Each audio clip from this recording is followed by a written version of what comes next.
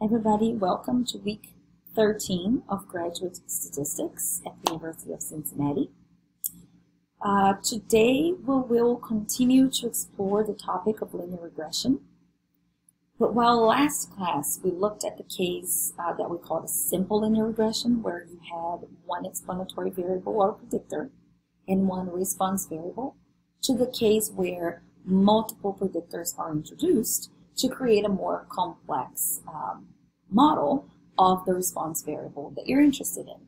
So let's dig in and begin with our first example. Let's imagine that you'd like to predict birth weight of babies from a variety of variables that you can measure during pregnancy. So in that case, while last class we had only one explanatory variable and one response variable, now we'll extend to the case where you can have a number of explanatory variables. Here's one example where we have one response variable, birth weight, and 1, 2, 3, 4, 5, 6 predictor variables, right? These predictor variables can be a combination of numerical and categorical variables.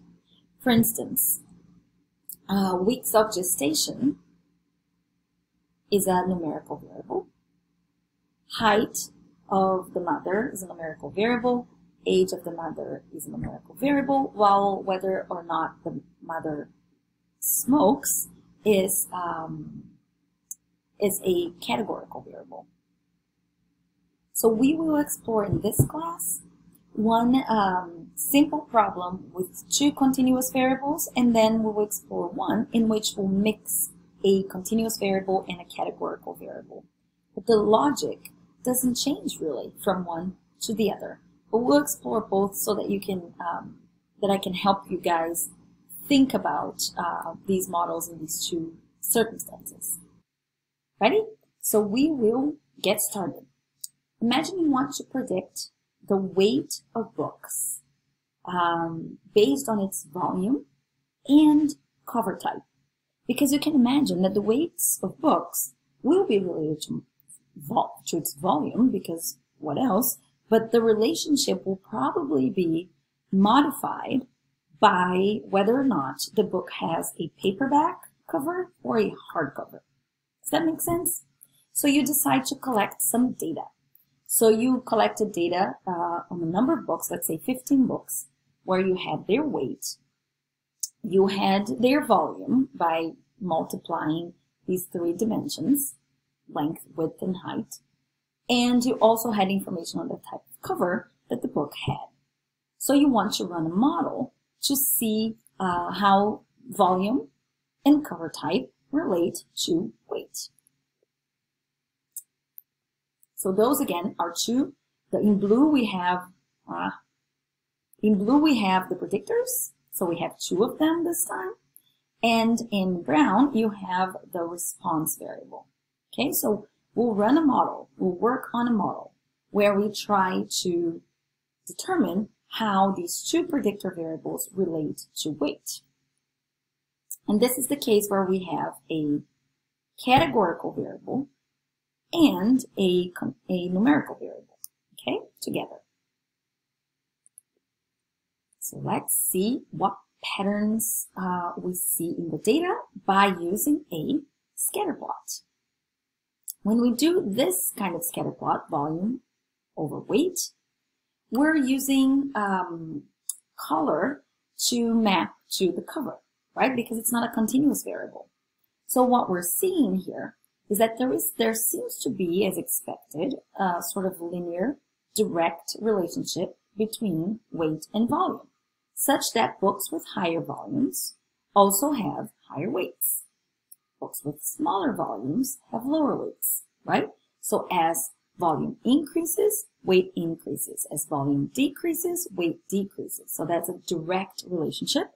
You should be expecting a positive R coefficient here of kind of large magnitude, because you can imagine a line here in between these points. The deviations from this line would not be very large, so somewhat strong relationship. But there is something that's also interesting going on with hardcover and paperback, such that hardcover books seem to be on the high weight side, right, for similar volumes. If we get here, for example, let's get these 2 points here, this and this.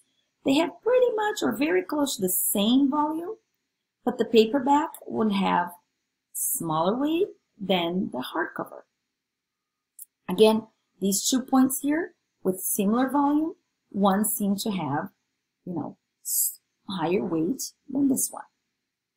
All right, so that's the general pattern here in the data, and we're kind of separating and coloring the points for different books, depending on whether they are hardcover or paperback. But you see the direct relationship here. So what do we see? We see that weight increases in direct proportion to volume, and paperbacks generally weigh less than hardcover for similar volumes. All right? So if you were to run a multiple linear regression model, you would start with something that is very, very similar in terms of syntax with what we had seen last class, right? We have this LM function, the linear model function. We have the response variable here, and we have the predictor variable here. So up to this piece, you know what to do, right? And we have the data set name here. What is new is that we're adding another predictor. So we're creating a linear equation where we have the response variable as usual, our y on the y-axis, and we have just more than one x, x1 and x2. And each one of those will have a coefficient multiplying them, if you think about it in terms of a linear equation. And we'll continue to have our intercept. That doesn't show up here, but we'll always have to compute, what would be the expected weight when volume is 0, sort of not concrete, never going to happen in real life, but it's just something to set the heights of the lines. And we'll have a coefficient for volume and a coefficient for cover. So again, this would be the equation. In this case, weight will be what we want to predict, and that would be equal an intercept plus a coefficient times volume, which you've seen before. But we're adding another variable, which means that we have a different coefficient that will multiply the variable cover. Remember, cover is a categorical variable that R will code with dummy variables like 0 and 1. Okay? R will call one of the categories, one of the levels of this variable 0, and one of the levels of this variable 1. And the output will tell us which one are coded as 0 and is playing a role as a reference level. We've learned that last time, but let's recover it here. So here is the intercept, B0. Here is the volume coefficient, which is positive as expected. That's beta 1. And this is telling us that for each unit change in volume, weight increases by 0.71 grams, because the unit here is in grams. And then we have here R coding the categorical variable, cover, and it is using, it is identifying paperback to indicate how much weight changes on average when you go from a hardcover book to a paperback book when volume is kept constant, right? Controlling for volume. So for similar volumes, the paperback, which is coded 1, will have 184 grams less than the hardcover book. Okay? So hardcover is coded as 0 because it's not showing up here. The other one that's showing up here is paperbook. Okay? So this you've learned last time. Another thing that's interesting here is that we're seeing this important metric here, the multiple R squared and the multiple R squared adjusted. And it's good to look at the adjusted because it adjusts for the number of variables in the model. So if you add variables and it doesn't add much to the model, you know, R squared adjusted drops more because you have a more complex model. That's not really much better than the simpler one. So the R squared adjusted give us that sense of how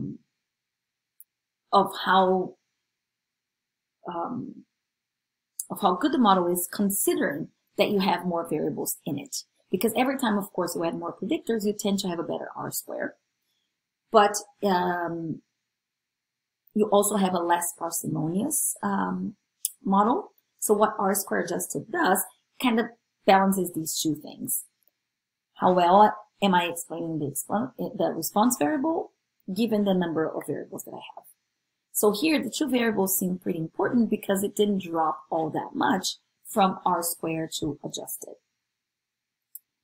Anyway, so we are looking here that this model that includes two predictors together, the two predictors together explain about 92% of the variance in weight of the book. So it's a pretty strong model, and it is a significant model, right? I have a better chance of predicting weight with these two variables than if I try to do it by chance alone. That's what this p-value is telling us, which is sort of expected given how much variance I'm explaining in this case.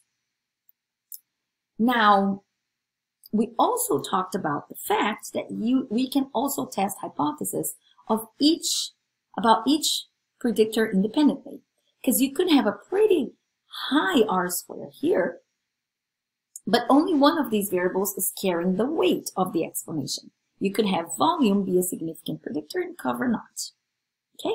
But in this case, we're seeing that both volume and cover are significant predictors, P is less than 0.05 for both, of weight.